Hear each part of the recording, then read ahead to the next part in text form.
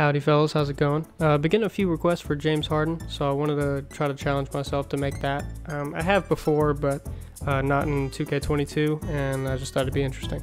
So a little bit about the build. One of the main things that I noticed, and that you're probably going to notice if you use these tendencies, is I kept fooling around with his layup. I made his layup really low, and then I made his Euro step very high just to try to get him to do it. He still doesn't even like to do it, which is interesting.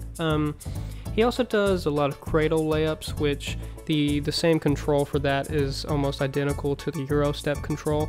So, and there is no cradle layup tendency. So I wanted to put Euro step tendency really high to account for the fact of his regular layups. I'm pretty sure that it's the layup pack that he has. I don't think the James Harden layup pack actually triggers him to do Euro steps often. It's kind of the same thing with Luka Doncic's step back. He just doesn't really like to use it. There's no real reason why, it's just something in the coding.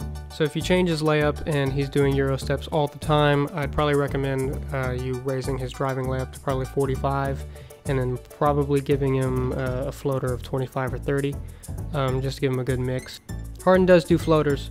And I did want to implement that, but I would rather somebody watch one game with these tendencies and have him play more similar to Harden than if he happened to do like 3 or 4 floaters in that game. You might say, well, he did 3 or 4 floaters, didn't do one cradle or a Euro step layup. I don't really feel like this is Harden. So I just wanted to have that effect. So anyway, as always, leave a like, let me know who you want next, and I'll see you in the next one.